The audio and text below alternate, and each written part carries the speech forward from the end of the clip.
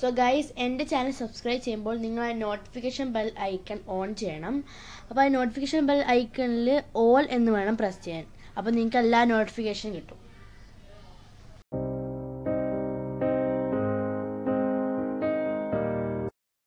അസ്സലാമു അലൈക്കും, welcome back to അൽറാഫ Angeles.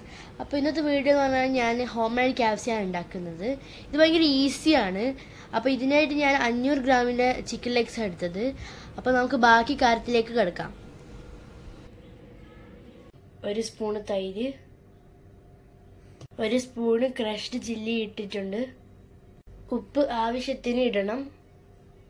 1 spoon vinegar, 1/2 spoon garam masala.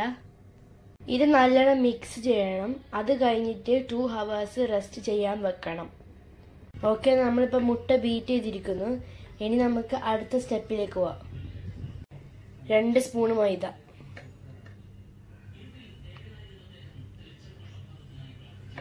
2 spoon cornflour,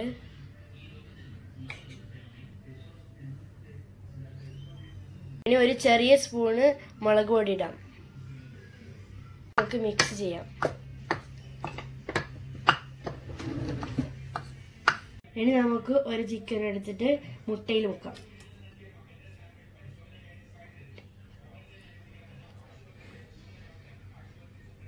ഇനി അത് നമുക്ക് നേരത്തെ തയ്യാറാക്കിയ ഇതിലേക്ക് വെക്കാം.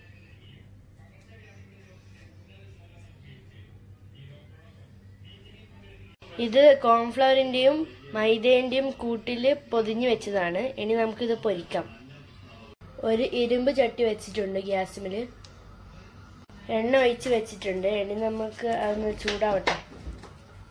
നമുക്ക് ഓരോന്നായി ഇട്ടെടുക്കാം.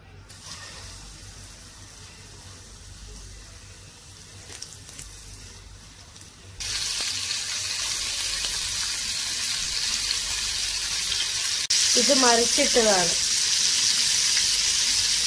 അപ്പം നമ്മുടെ ഹോം മെയ്ഡ് ക്യാപ്സി റെഡി ആയിരിക്കുന്നു. ഇത് നല്ലതായിട്ട് നമുക്ക് സെർവ് ചെയ്യാം.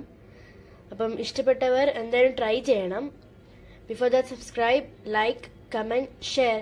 Thanks for watching. Bye.